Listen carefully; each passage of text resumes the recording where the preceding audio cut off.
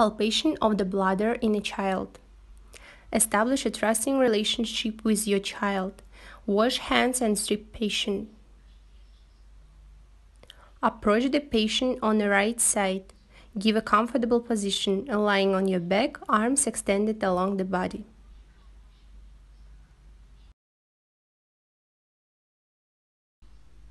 Place your palm longitudinally in the midline in the navel. On inspiration, we immerse the hand in abdominal cavity, forming a skin fold directed towards the navel. On exhalation, when leaving the abdominal cavity, they try to slide off the bladder.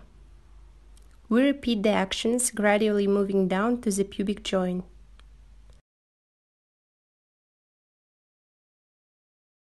We conclude the boundaries of the bladder in young children in an unfilled condition 1 to 1.5 centimeters above the symphysis. In older children at the level of the symphysis, not palpated in an empty state.